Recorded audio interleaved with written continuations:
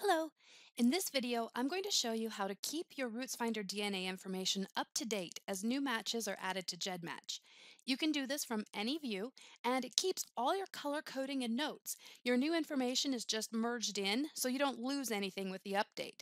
I happen to be on the list view here, but the same process applies to the segment view and the triangulation view. One thing I want to point out is the trash can icon here. This trash can would delete my entire kit, which is pretty drastic. I don't want to do that. I'd lose everything. I just want to bring in my new information. So to do that, I go over here to the right and click the plus button up here to get my instructions. This checkbox controls what happens to the old information. Do you want it deleted or do you just want to keep it here in your list? If you want to keep it, do nothing. Just leave the box unchecked and all the old information will stay here in your list. If you want to delete the old data when you import the new matches, check the box. But I don't want to delete them, so I'm going to uncheck this.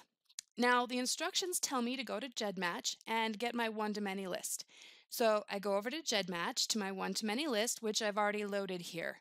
Kits that have been added recently are highlighted in green. So to bring that over to RootsFinder, I select everything on the screen by hitting Control A or Command A. Everything is highlighted, so I copy it by hitting Control C or Command C. And now I come back over here to RootsFinder and I can click anywhere in this big gray instruction box here. It's the landing zone for the information. So I just click anywhere in here and I paste the GEDmatch data by hitting Control V.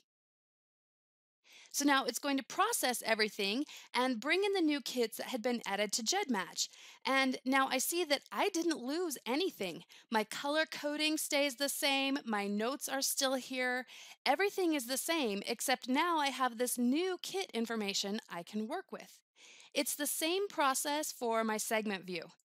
I go to the RootsFinder segment view, click the plus button over here, come over to my GEDmatch segments, Control A, Control C, come back here to RootsFinder, click anywhere here in this instruction box, and hit Control V.